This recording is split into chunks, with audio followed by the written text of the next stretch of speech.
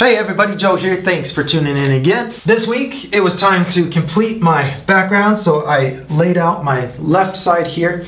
These cliffs are finished, but I still have to finish up my sky and clouds and maybe fine-tune the water a little bit more. The first sky that I didn't like, and you can see me putting the blue by the horizon and then adding sunset colors from here upward. And I was doing that because I really like the way that looks. You know, when a sunset is behind you, you can look at the sky and see the blue is the shadow of the earth when you're looking out seeing that blue, and then you have all the colors that are a projection of the sunset that's the source of the light there. I did that at first, but then I realized, well, but I want to put the light coming from this downward angle, and that's going to look kind of weird if I have this lit up but then with that blue shadow behind it. I didn't want to do that. Maybe it would have looked awesome, you know, but I just am kind of obsessed with imagining how things would be if such and such, and then painting it that way. And then once I realized that that's what would happen if the sun was shining more upward than us, I was like, oh, I can't do that. Even though it might have still looked cool. I never want to make anybody feel like you ought to make sure that your painting is accurate to some standard. I never think that. It's just something that I particularly love to do for, I guess, for the training. When I'm doing all of these shapes, it's important to be able to make good time without having to, you know, do a detailed paint job of every single rock and cliff that I'm imagining. I need to be able to make the illusion of shapes and shadows with single brush strokes. Granted, I did redo this several times. I tried it one way, then I did it another way, same with the trees, same with the rocks. I'm all about trial and error, and sometimes I just need to have like a hypothesis and say, well, I think that if I use these colors for this reason, this is gonna look good. But then when I see it, I think, oh, I went too far toward this color and that's not gonna leave room to do this later. I have different reasons each time for redoing it. But in the end, I am trying to fine-tune the colors to be just the right light and shadow so that whenever I make a single brush stroke, it creates a shape. When I come in here with this gray violet, once I finally decide just the grayish violet that I need, I want to be able to just go shadow, shadow, shadow, shadow, and just put it all in there and have it immediately look like shadows. And then when I come in here with this white, I want to be able to make it look like the sun hitting a rock immediately when the brushstroke hits it. And it will, because the colors are fine-tuned, they're calculated. You know, I don't nail it each time. I have to do some trial and error to get the color fine-tuned, but it's never just a lucky guess. I never just put a color on hoping that it'll look right because I saw someone else do it, and then leave it there, you know, like, okay, that just drives me crazy. Even if it did come out great, I would just go crazy not knowing how it happened. So every single color in here is a mental process for me of deciding what are the lights that are hitting it, and the combination of those is how I arrive at the color. So I understand first what colors would result if different colors of light mix, and then what paints I need to get to that result. That's always my process. So on these cliffs, I decided that I wanted a bright orangish color, but I had to be careful not to make it too saturated. Essentially what the end result is an orange that is a little bit gray and really light in comparison with these foreground colors. Once I had that fine-tuned, I just put in those little shapes, put the shadow of this guy on this cliff so that I had a little bit of depth, the shadow of the clouds on.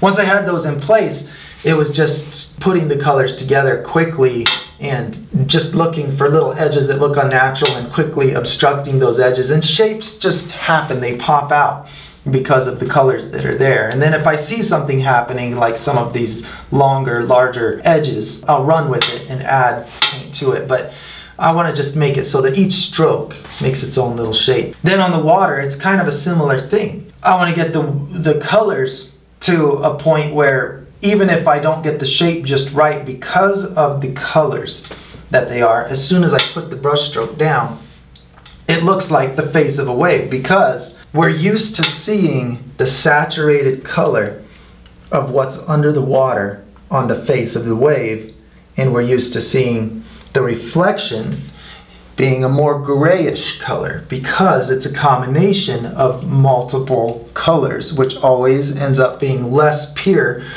closer to gray, than if you have just one. So just by having a more saturated turquoise color on the face, it looks like the face of a wave just for that reason. And then adding the natural shape that I've observed in nature on water, adding the shape to it helps to be the second thing telling the same story. I went along and on some areas I did the background reflection color first, which was white and purple, and then I added the dark blue-green over the top of it to do the faces. But then down here where I have a higher percentage of the blue-green, I did that first and then added the reflection over that. So you see, it's not the order or the exact technique that makes it look like water. It is having that relationship of the saturated color that represents the face of the wave, and then the unsaturated, in this case a grayish violet, because I'm imagining the angle of the waves catching the reflection about this high in the sky. If it were to bounce and come to me, then you know, it's just an approximation. It's just something that maybe is typical. So if I have real choppy water, then it's not going to reflect what's down low right here, because those angles are facing up here, where more level water would allow for this low area of the sky to reflect. Just like on this tree, I took the reflection all the way down because I'm thinking, okay, these waves are not big and choppy in comparison with out here in the deeper sea, so here it can reflect what's right down by the water because the angle is not so sharp that it just blocks it out. If you imagine a real steep triangle, it's got just a little point at the top that has room for the reflection of whatever's straight out here. So there's hardly anything. And so the only reflection that you do see is where it starts to round at the top. You'll see what's further up here. This is why this ocean out here has this dark color rather than reflecting the color of this, because it's real choppy water.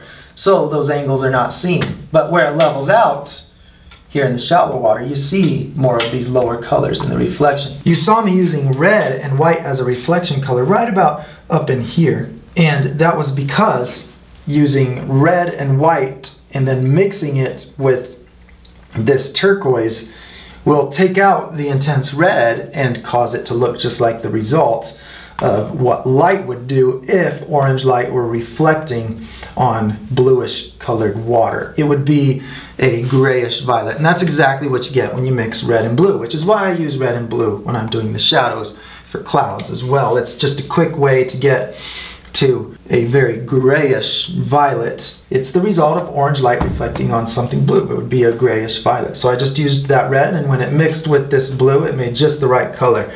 So it's fun. It's fun seeing that in action, you know, when you're using a color that seems to be completely irrelevant to the picture. It's just a bright red, and there's no reds in here. Yet I can successfully use it as a reflection color.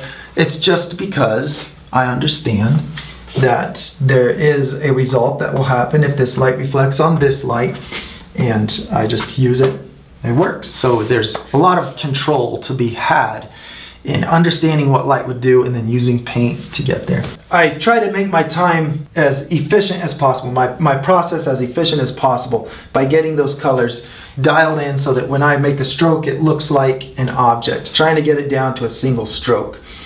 But then there are these little brush techniques that I go over in depth in my videos about just the right shape stroke to look like waves on water, so I don't mean to try to oversimplify things. Hey, you know what? I'm going to let you ask the questions and see what comes in on the comment strand when I look at this video next week. Right now, I'm going to look at the comments from last week's video. Polar Lit says, I love your videos so much, can't understand everything, but I really enjoy. Thank you very much. That is a nice compliment. I appreciate it.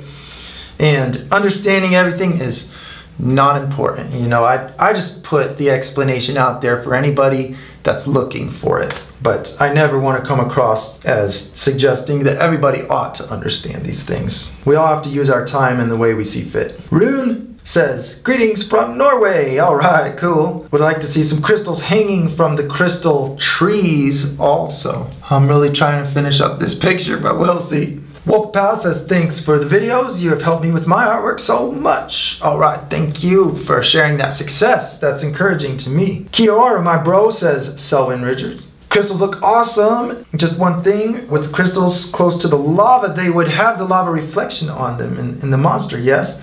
Yes, they would, definitely. But see, I kind of got them blocked by this little rock here. And honestly, one of the reasons I had that there was because I didn't want to do the task of making extra colors reflecting off of those, so I just kind of put them in a little pocket so I could just simplify it. Sometimes I do that kind of stuff, strategically put something somewhere where I don't have to do as much work. But yes, you're right. You know what? All colors in a painting are a light. It's not the source of the light, but it's all a light. Or maybe a better thing to call it is a reflector. But nevertheless, it's a light shining in all directions, and it all hits something. So the lava would definitely shine on the belly of this big creature, and it would shine. The dirt shines on the underside of this creature, and I account for as much as I have the capacity for, but man, there's so much. I'm sure that the amount that's unaccounted for would far outweigh what I'm able to think of. But the fun thing is that it's enough, you know, it's enough to make a believable picture. Hank Jenbacker says, does time run away with you too? Did it make you appreciate cold coffee? Yeah, well, no, but I definitely constantly have a mug of cold coffee right there on my table, because I get into the picture, then by the time I realize I've got coffee to drink, it's cold. Still don't like cold coffee. It's gotta be hot. Even on a hot summer day, I like to drink hot coffee. Or do you set an alarm clock to make you take breaks? No.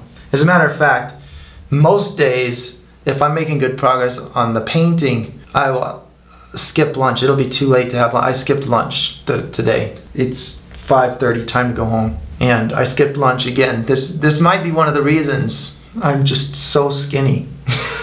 My wife gets a little bit concerned when I come home and say, oh yeah, I didn't eat lunch, I'm hungry.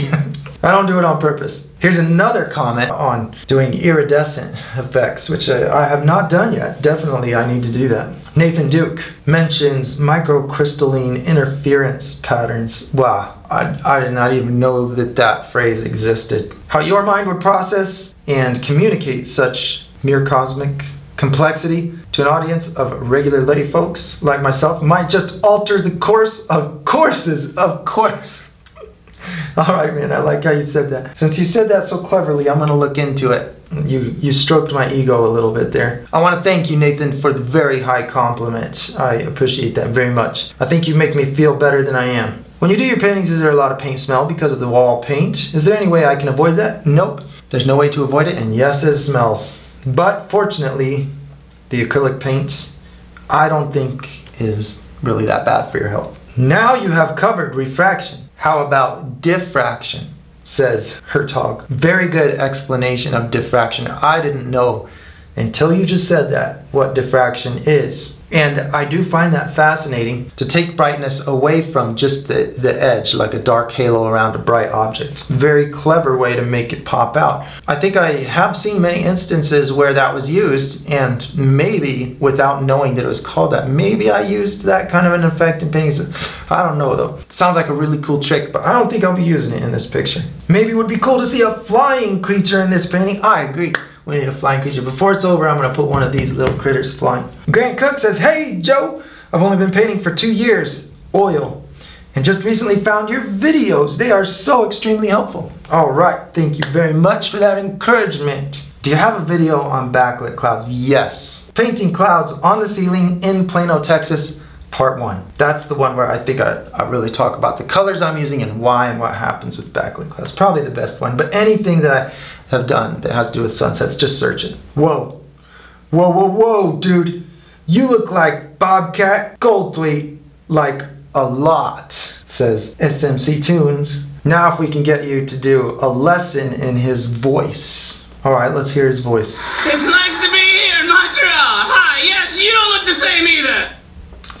No, I'm not gonna do that. Thank you everybody for watching. Once again, I want to remind you that I would love to have you subscribe. Hit the subscribe button and let me show off for you again next week. Also, I sell videos that are more in-depth, longer explanations, demonstrations of the kind of things that I do in these shorter YouTube videos. And so you can see all of those on my site, muraljoe.com. We're always looking for projects out there to post on these videos, so post your work at Mural Joe if you'd like a shot at seeing it pop up in one of these videos. We're always scouting to see those, and it's always really encouraging for me seeing what you guys are working on as well. So I'll look forward to seeing you next time.